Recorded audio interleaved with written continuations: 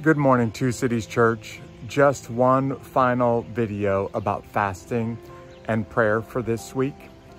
Thank you for those of you who joined me with this week of fasting. And I don't want you to stop praying.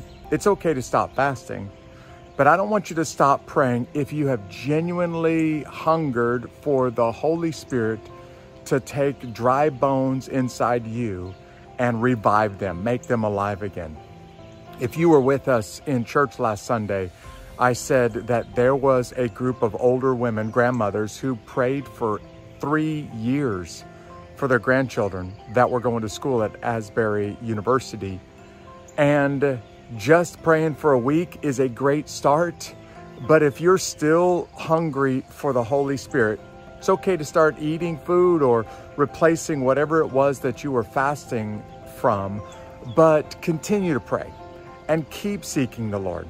Because remember what the scriptures say, God rewards those who earnestly seek him, meaning seek him and hunger for him and keep seeking him and keep hungering for them. Jesus says they will be satisfied.